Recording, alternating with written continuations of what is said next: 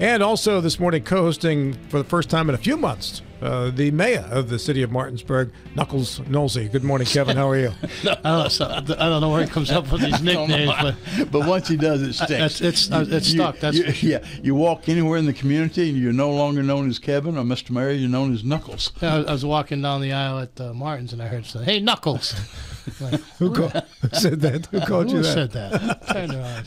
Yeah. I think they said it and hid. It's not an official nickname until somebody who heard you being called that on the radio or TV actually refers to you as that nickname, which is awesome. But the number of people that listen to you is quite large. So that means the whole community now knows Kevin as Knuckles. There's a lot of people out there. Before we get started, I'd like to give a shout out to Michelle Coffey. We were having the paper pickup Burke Community Pride on Saturday, and it was a cold day. It was cold. And she brought some paper out, and we visited for a few minutes. First time I had a chance to meet her. So she's a. You take cardboard too?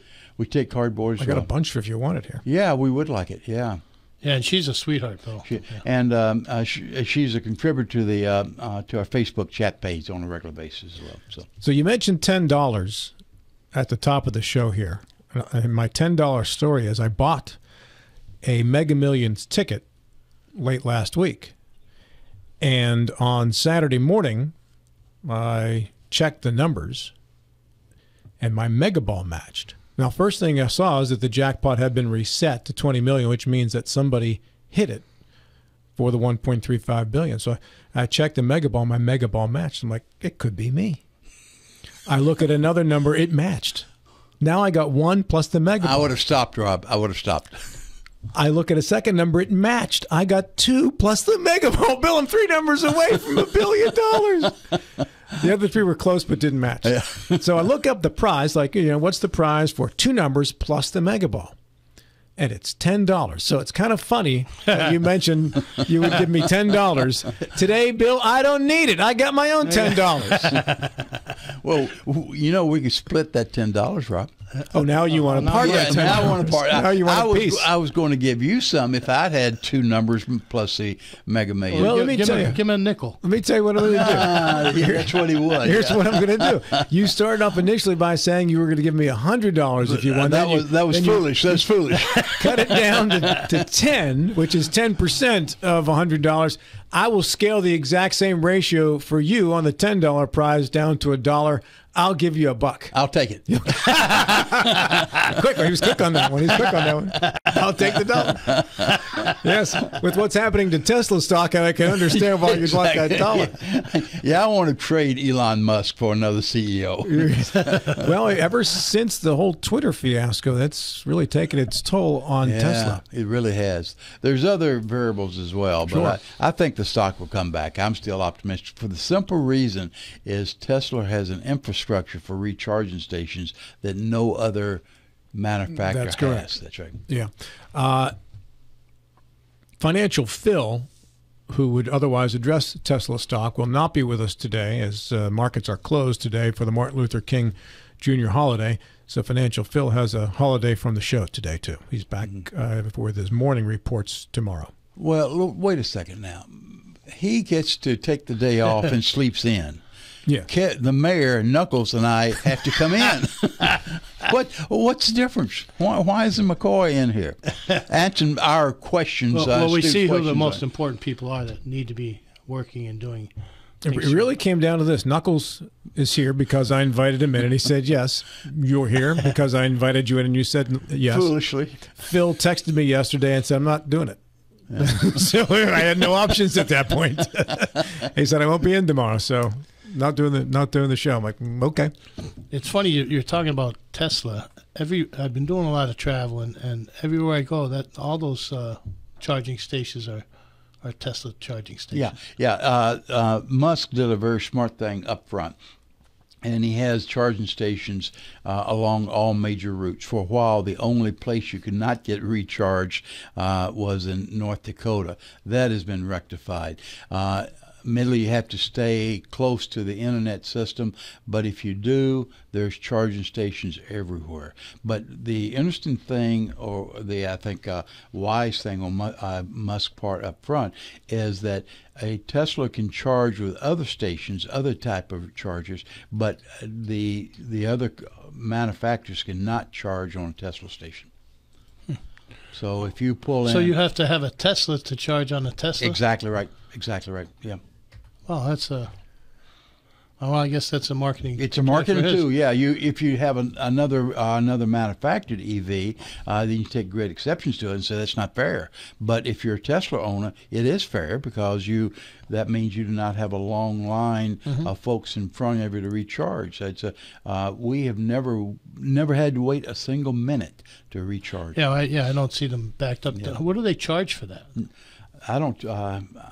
I'm grandfathered in. I don't pay anything. So with the buying of your vehicle, you are grandfathered. I was. Someone else. Was it you, Rob? No, someone's telling me they charged about $25. They rented one in Florida a couple of months ago. I know it was Gary Wine. He said he had to pay around $25 to recharge. And how long did that charge last? Probably another 250 miles, 300 miles. Cheaper than gas. Yeah. Quite a bit cheaper. Yeah. Which at the Warm Springs Exxon is $3.25.9 this morning. I know that because I pass it each morning. Unless you have a diesel truck, then it's still $4.29. Diesel's very expensive. You have a diesel, do you? Yeah. Knuckles? I don't run it every day, Admiral. not at that much. See what you've done, Rob. Not at that price. I've known Kevin for 25 years as Kevin. Now, all of a sudden, I know him as Knuckles. You can forget about that, Bill. Doesn't Knuckles work better, though? Yeah, it does. It flows. It just flows. Knuckles Knowles. Well, hey, alliteration. Let's go back to why you call me that.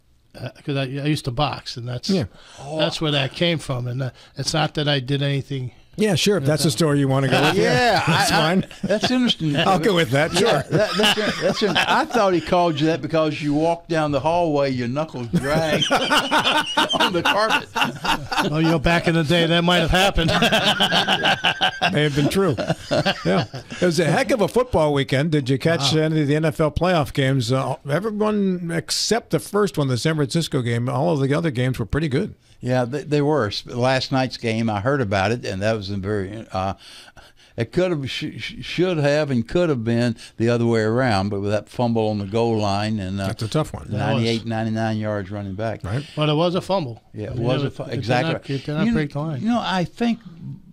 Talk to the football expert across from it, that when you reach the ball out, which everybody does now, that's prone to happen. It's a dangerous move. I'm surprised it does not happen more often than what it did last night. Well, they tell you there's a risk with that, and it's risk just happen.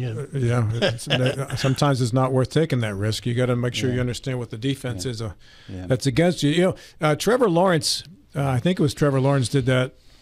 And but I noticed the defense he was going up against didn't have a middle linebacker. So as he reached across, he was safe doing that. Last night, a little different for the Ravens. Yeah. Plus, he had to reach farther as well. If it had been within 6 inches or so closer, it would have gotten across the goal line before they had a chance to punch it out. So. Yeah. The Jacksonville game, the Jags were down 27-0, and Trevor Lawrence looked awful. That's right. 3 turnovers, 3 passes, 3 picks. And I just tuned in as they were scoring at the end of the half, so that made it 27-7. And then the second half was just a matter of time, it seemed, before they came back and won that game. And if you're a Jacksonville fan, there's a lot to like there because Trevor Lawrence, the first year under Urban Meyer, was a disaster. And now they've got an actual NFL quality head coach there, and he looks a lot better. And then you also look yesterday, the Miami-Buffalo game was fascinating because Miami's quarterback, Skylar Thompson, he was I think a 7th-round pick. He didn't play that well. He wasn't horrible. He could have been helped if Tyreek Hill and Waddle wouldn't have been dropping so many passes as the day went along there. But nevertheless, his stats were atrocious.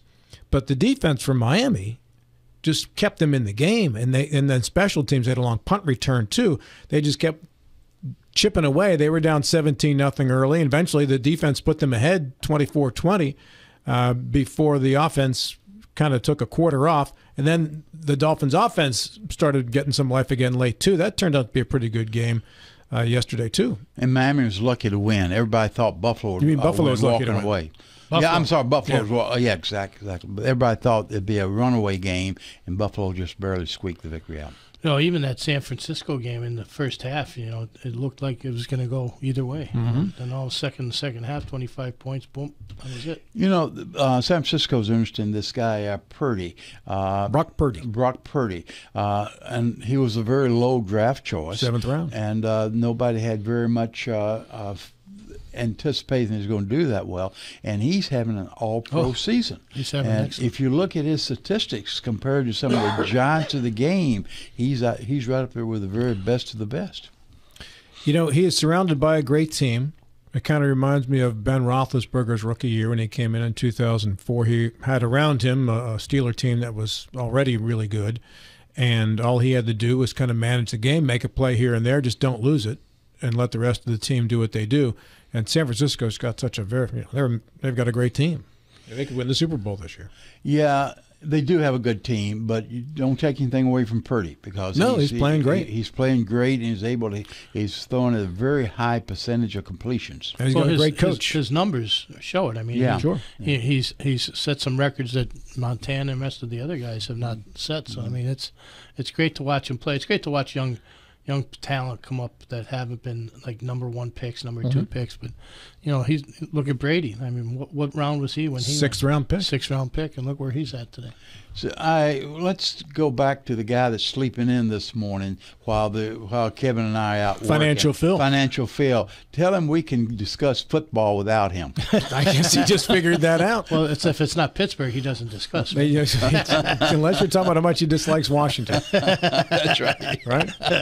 Got some opinions on that. He does that. Mayor Knowles also has a second job, too, and that's as the executive director of the Home Builders Association, which, again, in March, will be making an appearance at the Roundhouse. Yes, we're going to have our second year of the home show at the Roundhouse. Last year, it's going to be March 24th, 25th. Saturday and Sunday, last Saturday and Sunday of March, and we're real excited. I mean, last year we had it. We didn't know how it was going to go. Of course, the week before the weather was in the 70s, and then when we had the home show, the weather dipped quite a bit. And dipped is not the word. It was very, very cold. Plummeted is the word. It was very cold, but needless to say, we still had 3,500, 4,000 people come through the Roundhouse, not only for the home show, but people that came through that never even have been at the Roundhouse, some people didn't even know it was there. And we've been able to learn from some of our first time, I don't want to say mistakes, but things that we didn't think about. The first year, parking's going to be a little bit better. Although parking was great, we didn't have any issues getting people in and out. The city was really great at identifying all of the parking lots. They don't charge on the weekends, so there's 3 or 4 parking lots right there within 2 blocks of the Roundhouse. We were able to use access. You're talking about on the railroad, on the Martinsburg side of the on the tracks. Martinsburg side, you have Martin Street. You have 2 parking lots there. And you have that walk, the crossway to walk over. Yeah, so that's where they would come in. They would come over the crosswalk. Plus, people, we probably parked close to 500, 600 cars right on site. So, I mean, we were very, very good at getting the traffic in and out, and we're real excited. We signed a 5-year contract with the Roundhouse Authority to be able to continue to have this big event. The Roundhouse Authority has been really good at getting things prepared and everything ready for this event, because it is the biggest event that they've had with that many people coming through at one time. And as there's going to be people there from probably Wednesday through Monday, because you're going to have your, people coming in, setting up, breaking down, and we have a lot of different things going on. We have food trucks that are going to be there to be able to help with people that are hungry and be able to service people as they come in. What's the status of the building now? Kevin? I know they put a lot of money into it originally for structural integrity and the roof and the repouring and the like. What's the building itself? So when you say status, I mean they have restrooms now. Yeah, the restrooms. Unfortunately, the restrooms during that cold, there was some damage because of how cold it got. So they're rectifying that. That's going to be fixed, and I would imagine that will be taken in consideration. Low weather that we had, which was pretty much abnormal, down in the single digits, below zero in that area, and that building there, I believe, is just getting ready to build the elevator and the stairs for the second floor. There is a plan to have the floor concreted at this point, and I'm going to get the names of the building wrong, but that's the long building to the left if you're looking at it, and that second floor there's a study being done by some engineers to see what, if anything, we can have on that second floor, because it was built back in the day when they really didn't have these kind of regulations that we have today, and it's a floating floor. So although they had engines sitting on there for years up there, they have to figure out how many people or the capacity that it could have based on if there has to be any more fortification done to the floor. Where's the money coming from? Now, the city has allocated money through the ARPA, the feds. There was, I believe, $700 and some thousand that was designated from the federal government. I know the county has invested some money, so they've gotten some grants. So they're moving forward, Bill, a lot quicker, a lot faster than they were in the past. I believe that for the city of Martinsburg, that is a jewel right in the middle. It really is, yeah. And I'm gonna try to do whatever I can to make sure that place becomes a viable place for events. Because keep in mind, we have our Frog Hollow Trail, which opens up the end of spring this year. They're working on it right now. That goes right into the plan is to go into the roundhouse, through the roundhouse, come out, and then end up at War Memorial, hopefully go through Lake Thomas and all that. But our first phase of our Frog Hollow Trail is going to be done here by springtime. That's the one that's going to connect into the bikeway along Highway 9. That's the plan that the last county council had talked about. Whether that's something that they continue to move forward with or not, but that would be the plan, yeah. Is there anything materially different about the building that people will notice this year versus last year at the home show? No. The year prior to the first year that we had it last year, they put a new roof on, so that was a big help. So it's nice and dry, and even if it's cold out, if it's sunny out, that place heats up from the glass in the windows, and the sun brings a lot of heat in there. Now, help me on this, Kevin, because I've gotten a lot more than I ever knew about it, and I did not know a lot about it initially. But that building is unique. There's only one or two roundhouses in the U.S. similar to it, and a couple of those. This is the only one remaining of that particular design. That's my understanding. That there's only two like this in the United States, and I don't know the status of the other. But you've traveled up to the Scranton area. I have, yes. And they have a wonderful steam town there, and they've built a wonderful facility there and refurbished a lot of things there. And I've interacted with some of the people up there to see what, if anything, that they did that maybe we can do or they can do, because the Roundhouse Authority is its own entity. The county doesn't own, the city doesn't own it. It's very complicated. This is the first year, last year, that the city has been able to make their own appointments. We used to have to just recommend people to the county, but we worked out. The county was able to give us 3 appointments on our own, and we're hoping to gather more. And who knows, someday down the road, hopefully, if at all possible, we can see what we could do to maybe hopefully take that over and run it. Yeah, I agree with you. It is a jewel. It's a jewel for the city. It's a jewel for the county.